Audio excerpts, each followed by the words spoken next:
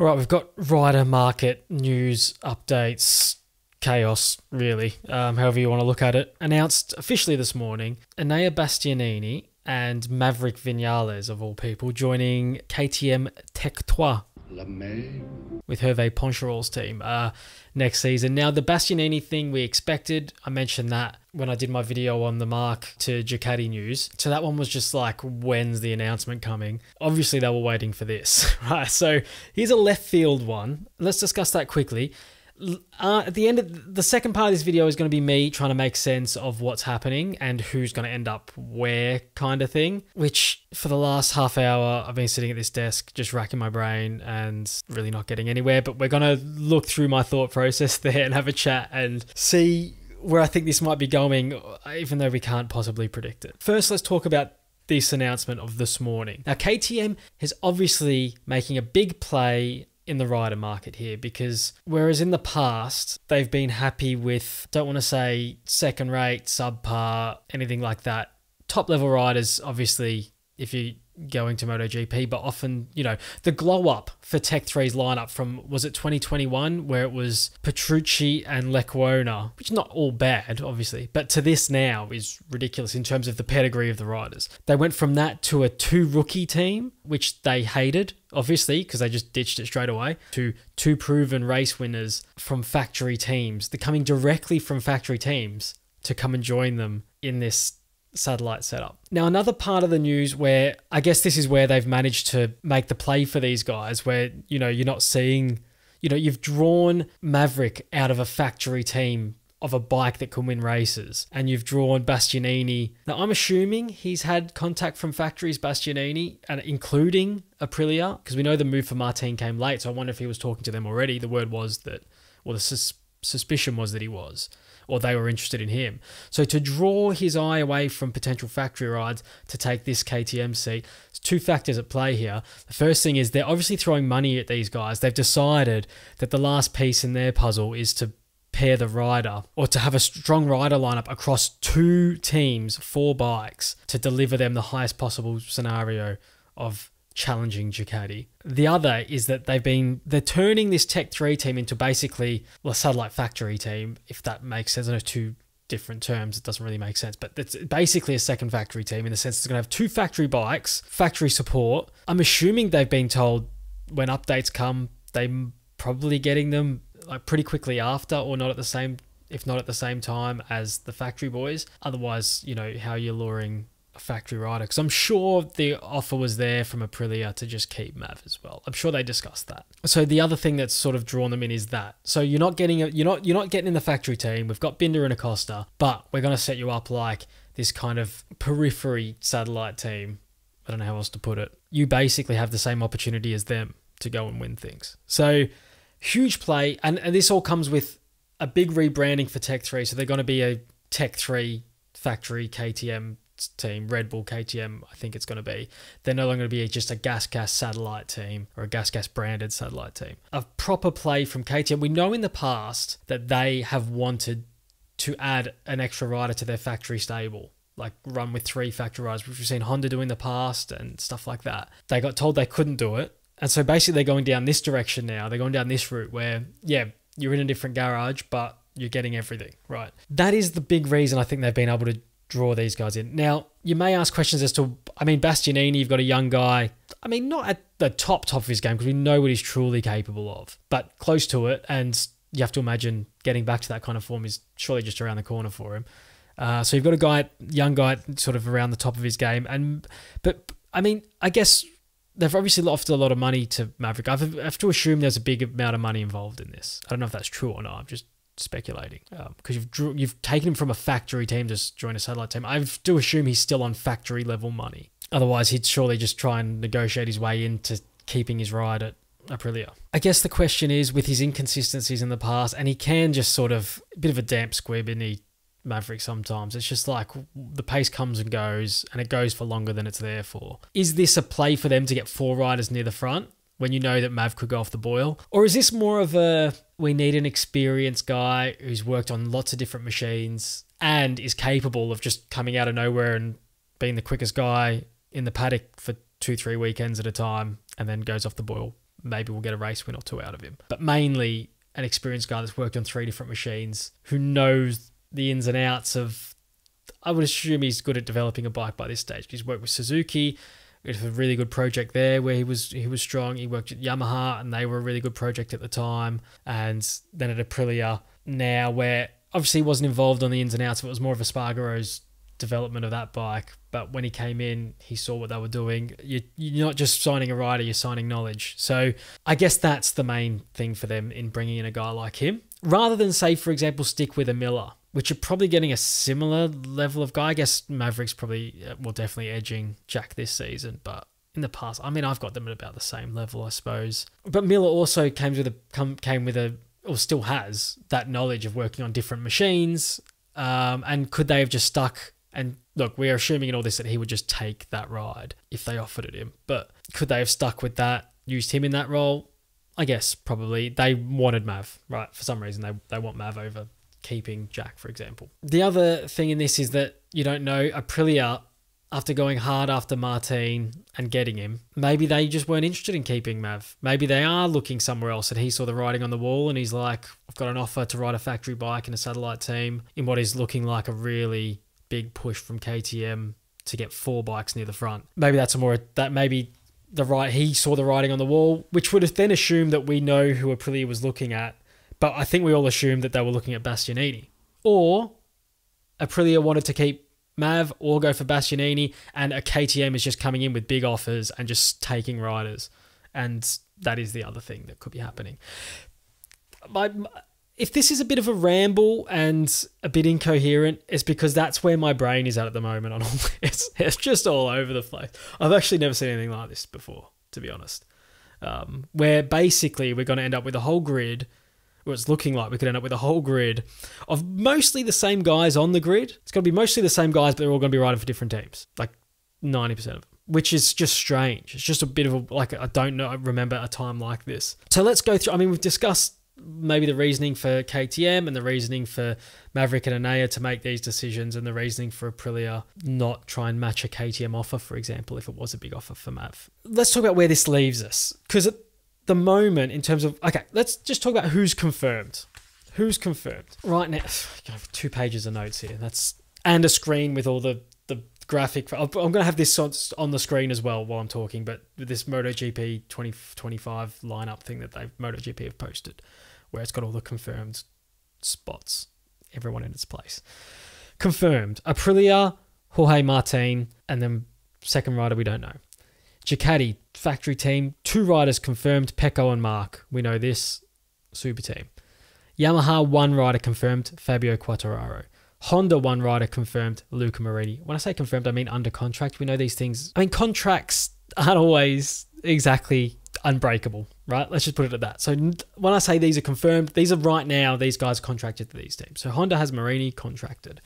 KTM, we've spoken about them, Binder and Acosta. Tech 3, Bastianini and Maverick Vinales. LCR Honda, we have Zarco contracted, and that's it.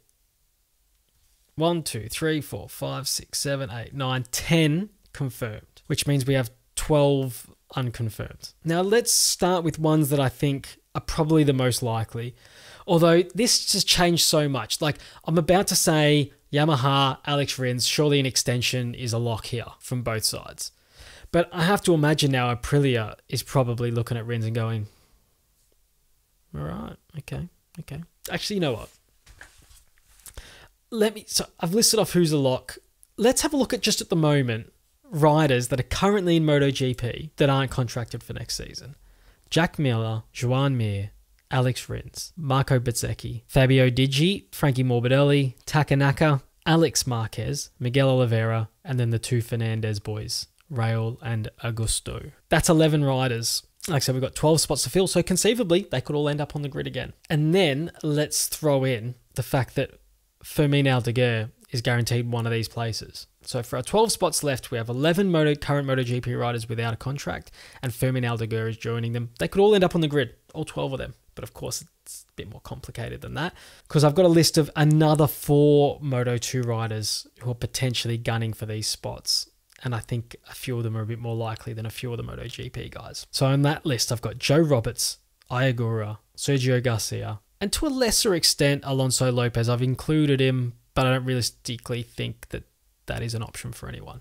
But he's on there anyway, just as a talented Moto2 rider who's very quick. Okay, so like as I was about to say, I thought Rins is just a lock to just extend at Yamaha. So I will put that down as what I think will probably happen. But I have to imagine a guy like him, the way he rides as well, from his time at Suzuki, and then, I think and then even picking up that race win at Honda and that satellite on the LCR bike the other year. I mean, surely Aprilia is interested in him. Now that Bastianini's off the table and they've lost Maverick, from who's available, would he be the most attractive prospect for them? Of course, we're not forgetting about his partner in crime, Joan Mir. Now, it's looking like Joan Mir, I think a move to Aprilia is probably going to be the case for him. But all the talk's been Trackhouse, and I think it's just the Brivio link. But surely they've got to be looking at him, Aprilia as well. You got a world champion there.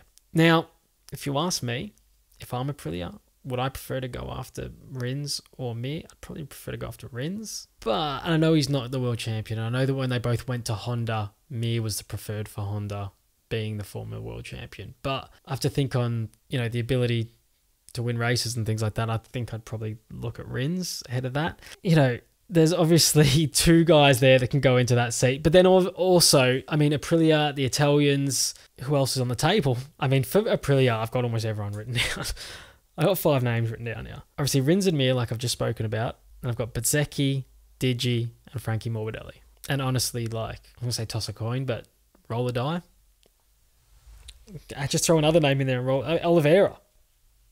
He's in the family already. There's absolutely no way of predicting this. Unless you're on the inside and you're working with these teams and you have the inside track on it, I can't see how anyone's predicting where this goes. So let's say, for example, we call that Bez and we call Yamaha Rins. The other factory team we got to look at is Honda. Now, the talk is Miller now. The talk is now Miller. Literally, as soon as this got announced, everyone's like, well, that must be... Because there was a little bit of chat that Miller was talking to Honda rather than looking to stay within the KTM setup. And now that the KTM stuff is all a lock, it's just meant that the Miller chat to Honda is just, that's it. The interesting thing here will be, now I mentioned about people who's contracted or who's a lock for now, Zarco at LCR. The other option for them is to promote Zarco, and maybe they're talking to Miller about an LCR ride. A little bit of a homecoming for him. Whether Miller would be interested in that, I don't know. That is an option for them if they want to go for that. But I'd say Miller talking to Honda must be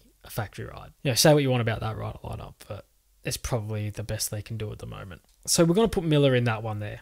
Let's go with that. And we'll leave Zarco at LCR, but like I said, there is the option for them to promote. Now that's how factory teams done. If that wasn't hard enough, this is where it gets even stranger, because when you move into the satellite teams, where no one is confirmed except for the Tech 3 and then Zarco at LCR, this could just go any which way. VR46, I'd suggest, is maybe the easiest to predict because they're probably going to keep it in-house. Let's say Bez, I think they're going to be happy to stay with the Bez Digi. But this gets complicated here because, like I said, Fermin Aldeguer has to fit into either Grassini, VR46, or Pramac. The problem is I'd probably just say he's going to Pramac, but we don't even know if Pramac's going to be a Ducati now because all the talk now is Pramac's having their head turned by an offer from Yamaha to be the second, would be the satellite Yamaha squad, which would mean that Fermin cannot go there, which would then mean that I put him at Grassini. And while we're on Grassini, I think with the amount of movement and stuff that's going on, I think they're going to be happy and everyone's going to be happy to just look at Marquez, Alex to stay there as well. Just for the sake of getting through this chaotic period where who knows who you could end up with. So that just having a safe bet. And again, that's the other thing. I've not mentioned Alex Marquez yet, but he could also have been talking to the likes of Aprilia or whatever, Yamaha, Honda in those roles. They might like him. I wouldn't do it. But they might be like, he's an experienced rider now. It's maybe, we've started to see how much teams just value having an experienced guy in there. Not the most experienced guy out there, but certainly knows what he's doing. Could still be talking to those teams. But I think him at Grassini is, oh my God, if we have to at least make a decision here, that is a likely one, I suppose. It's still only about 20% likely probably, but it's as likely as anything else. Now, let's say VR46 is losing Bez, and here's where this gets a bit complicated, because if Bez does go to Aprilia, which he may not do, if he doesn't go to Aprilia, he's staying at VR46. No doubt. No doubt. He's a lock there. The second seat there is interesting, because that would mean that who's going to Aprilia then? Maybe it is Mir or whatever, but Digi could be going into Aprilia. Imagine Digi, the factory rider, who would have thought that 18 months ago, you know? But it could happen. I'd go Bez. But the thing that makes this complicated is Pramac. Now, the Pramac thing, I think the longer it goes on, the more likely it is that Pramac is going to Yamaha. I don't think this is just a long process of them renegotiating with Ducati. I think that would be done by now, or at least it will be done soon, because why would you just be going on and back and forth with the team just to be like, we're just going to keep having your bikes next year, you know? So I think this is really serious with them, with Yamaha, because it's gone on, like, how are you getting to this point now without just being like, look, if we're just staying with what we've got, let's just sign, seal, deliver that. And I think the longer it goes on, the more likely they are to go to Yamaha. Now, if they do switch to Yamaha, this is where I think I would be thinking Frankie's staying there if it stays Ducati. Maybe they don't want Frankie, but I think, again, with so much movement going on, I think the same reasoning as with Alex Marquez. It's like, just stick when you can. Like, there's a guy, you know, he's starting to find pace on the bike. He's starting to do well. Once he finds his consistency, maybe you're onto something there. I think it's, if a team can play it safe in this situation, you probably do, because I think if they stay with Ducati, like I said, they may also have Firmino on the bike, which would mean having a rookie. But with a switch to Yamaha, God knows what the fuck happens then. I don't think Frankie stays and wants to. I think he just calls Valentino up and he goes, mate, I can't ride that thing again. I'm done with that. I'm done. Which means I think he would go to VR46 along with Digi. Whichever of Digi or Bez doesn't go to Aprilia. If one of them goes to Aprilia, which they may not. Again, in all this Aprilia stuff, we've not mentioned Trackhouse. Well, we did a little bit with Mir, but let's say Pramac, for argument's sake, is switching to Yamaha. In which case, I don't know who I would think would go there. Oliveira, let's just go with that because I've not used him yet in my little... Who else have I got left? Is Raul Fernandez an option there? I know Augusto Fernandez, I'm saying he's not lasting another year. Well, past this year. So that leaves us with, again, Digi?